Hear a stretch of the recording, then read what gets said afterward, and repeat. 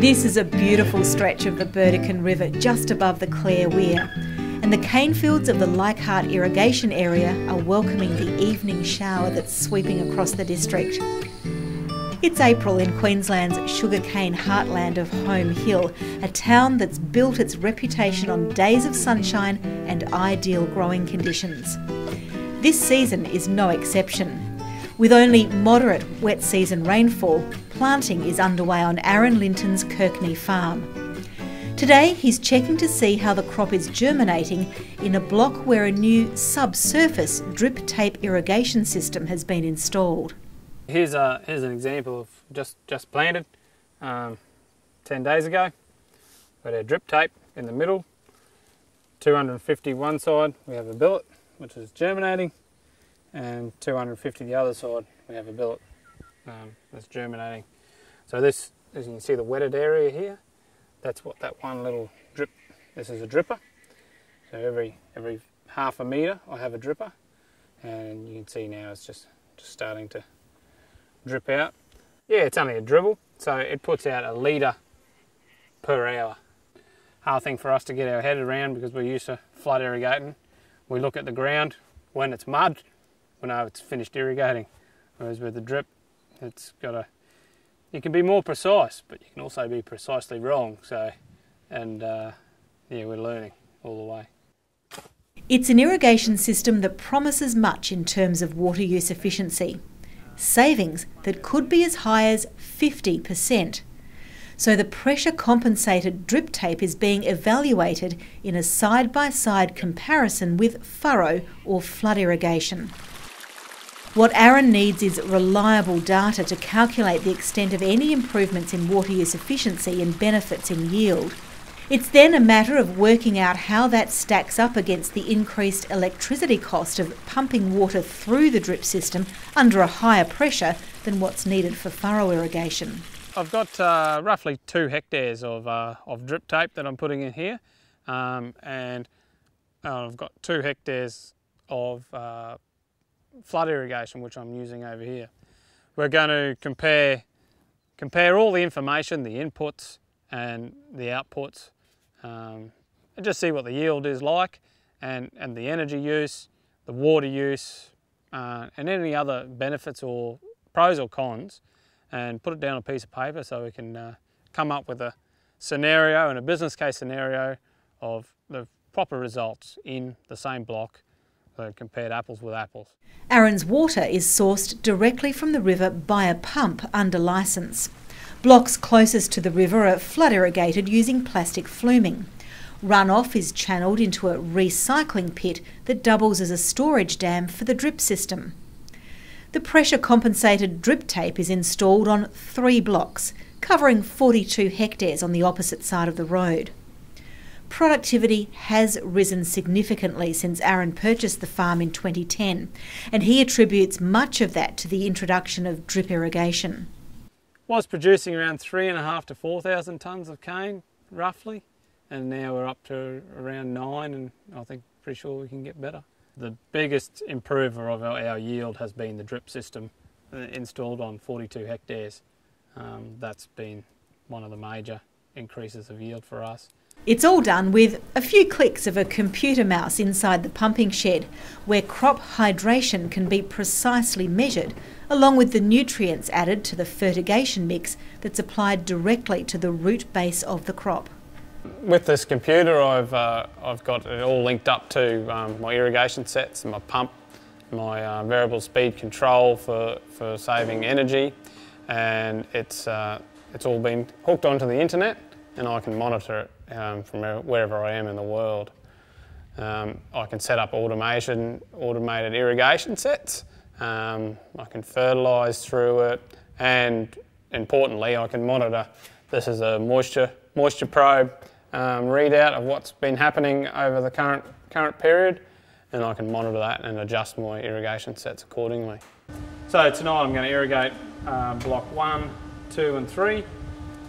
They're going to get 3.5 mils each per hectare, and we're going to irrigate at 9 PM tonight, because that's the start of the cheaper tariff. I'm just going to have a look at my moisture probes of what's been happening over the weekend while I've been away. Just click on the block 2, which is Q183 secondary tunes. So over the weekend we've had these blue bars here down the bottom, if anyone can see my mouse, is the irrigation events. The blue bars are the length of time the irrigation event, which lines up then with the probes levels. This red line, the bottom red line, is actually the top level of the soil, so that's 100 millimetres below the surface. So the purple one on top, it's the wettest at the moment, but we can see the irrigation hasn't increased the level of the, so I'm not pushing the water past the bottom. So we can monitor, it's about 800 millimetres deep. So we can monitor what's happening all the way through the profile. The variable speed flow control system inside the shed is linked to the underground drip irrigation network out on the blocks by radio control. Flow is maintained using a system of valves, ensuring water and nutrients reach the crop at the required rate. So at the moment I've just turned this valve on automatic.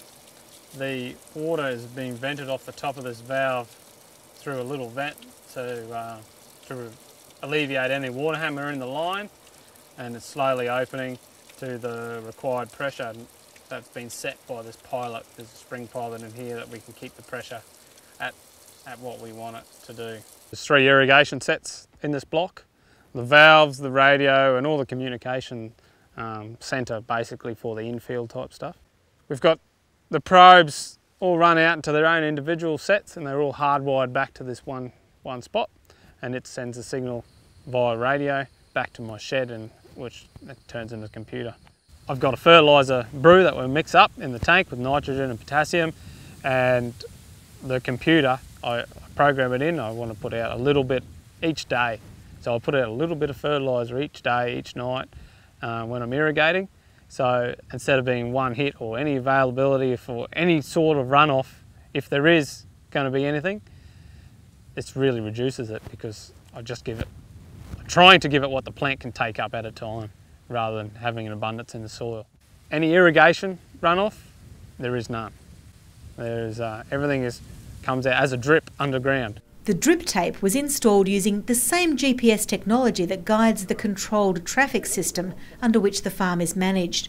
It means cane is planted directly above where the water and nutrients are being released in precise amounts.